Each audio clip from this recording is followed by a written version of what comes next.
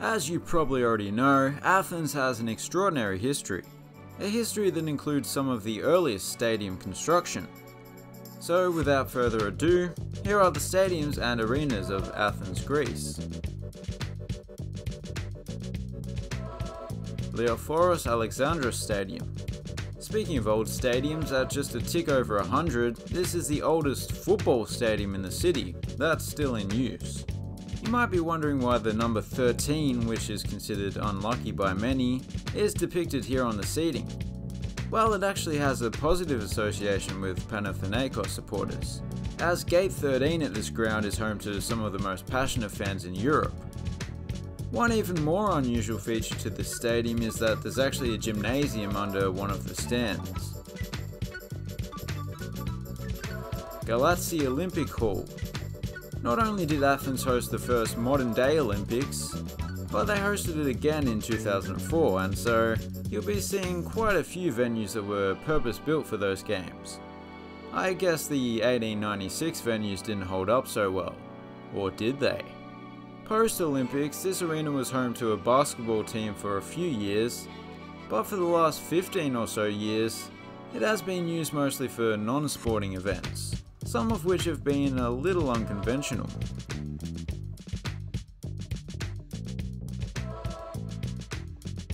Georgios Karaskakis Stadium. There's been a sports facility on this site since the 1890s, so you might be wondering why this isn't considered to be the oldest. Well, in 2004, the stadium was completely rebuilt and the field itself is now oriented in the opposite direction, so there's no possible way that this could be considered the same stadium. Also, it first opened as a velodrome, not a football ground. Despite that history, it's a pretty typical medium-sized football stadium nowadays, but a pretty good one.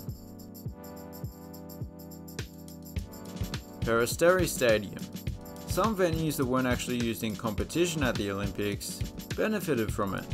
This received a renovation which included new seats and a new track, as it was used as an athletics training facility throughout the games. It has a bit of an odd layout, in particular this stand which stands out. It's a long way from the field and just looks a bit out of place.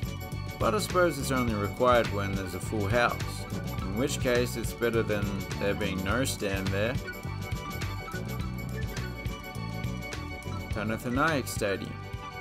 As I alluded to in the intro, Athens is one of the oldest cities going round, and so it doesn't come as much of a surprise to see that some of their stadiums have seen better days. But considering it's well over 2,000 years old, it's in pretty good shape, probably due to it being made entirely from marble. If I had to criticize the ancient Greek builders, it could have done with some more ergonomic seating, maybe a little bit of roof coverage, and it couldn't hurt to install a jumbotron or two. After an extensive renovation, this place actually hosted the 1896 Olympics, and hosted the archery in 2004. Analiosia Olympic Hall is situated way out in the northern part of the city, where it's not so built up and there's even a bit of farmland. So it does look a little bit out of place from street level, but not in a bad way. The seating layout is probably the best aspect to this arena. Not only does it look pretty good, but due to the steep seating it makes for an especially intimidating atmosphere. And European basketball is known for its intimidating atmospheres regardless of the venue. It was renovated just a couple of years ago, so it's in good condition as well. Nea Smyrna Stadium. Interestingly, the club that plays here was originally from Smyrna, which was then part of the Ottoman Empire. But after the Greco-Turkish War, they were forced out of what is today Turkey.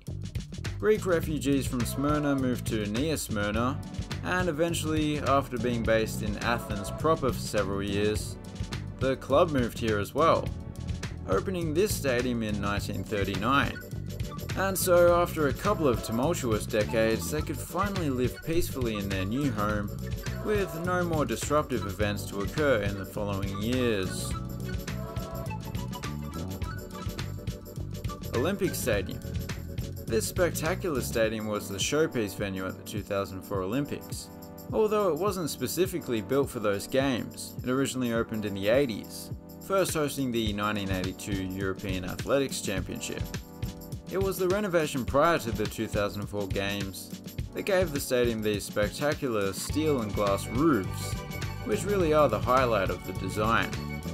And in a city without skyscrapers, they are literally one of the high points of the city. Well, not really, it is a hilly city. Anyway, it's a beautiful stadium, so it's a bit of a shame that it doesn't have a permanent tenant at the moment. Olympic Velodrome. I swear, nearly all velodromes have a particularly spectacular exterior design. Perhaps it's the elongated shape compared to regular arenas that allows the architect to do a bit more with it, I don't know. It's another venue that predates the Olympics, which I like to see. If you watched the Rio de Janeiro video, you will have heard how they demolished a pre-existing velodrome that was just 6 years old, prior to the 2016 Olympics. Peace and Friendship Stadium. This venue has a distinctive, but certainly not unique, Pringle-shaped design. It was inspired by Palasport di San Siro, an Italian arena that no longer exists. Although it's called a stadium, it's more of an arena, as it's basketball that it most often hosts. However, the surface area of the arena floor is much larger than your typical basketball venue, and that's because it was initially built to host an indoor athletics championship. For a long time there was an ice hockey team that played here as well, but the rink is no longer in operation. Georgios Kamaros Stadium is home to Apollon Smyrnis, which, as you could have guessed, is also from Smyrna. But despite sharing a similar story to Nia Smyrna Stadium, it's actually Leoforos Alexandros Stadium that it shares the most similarities with. It too has a large, curving, uncovered stand. But unlike that stadium, there is no stand at the western end. Just an arena. Actually, come to think of it, if there was a stand on top of that arena, that would be almost identical stadiums. Well, not quite. Perhaps if we turned it green. How do I... Next stadium, please. The Olympic Tennis Centre's main court doesn't deviate too far from the typical tennis stadium design. There are many around the world that have almost the exact same symmetrical bowl layout, but it works. I don't believe it's being kept too busy post-Olympics. Athens doesn't really have a major tennis event these days for some reason. Hagia Sophia Stadium. Having opened just last year, this is the newest stadium in the city and arguably the best. As the name sort of alludes to, the design is partially inspired by the ancient city of Constantinople, which is fitting given that the club was founded by Greek refugees from Constantinople, now known as Istanbul. There's even a song about it. The facades are supposed to resemble the city walls, with a fortified tower in each corner. Inside, it more closely resembles a football stadium. After all, it is a football stadium, not a museum dedicated to Constantinople. Having said that, there is actually a museum within the stadium, partially dedicated to Constantinople. Nikos Gallis Olympic Indoor Hall.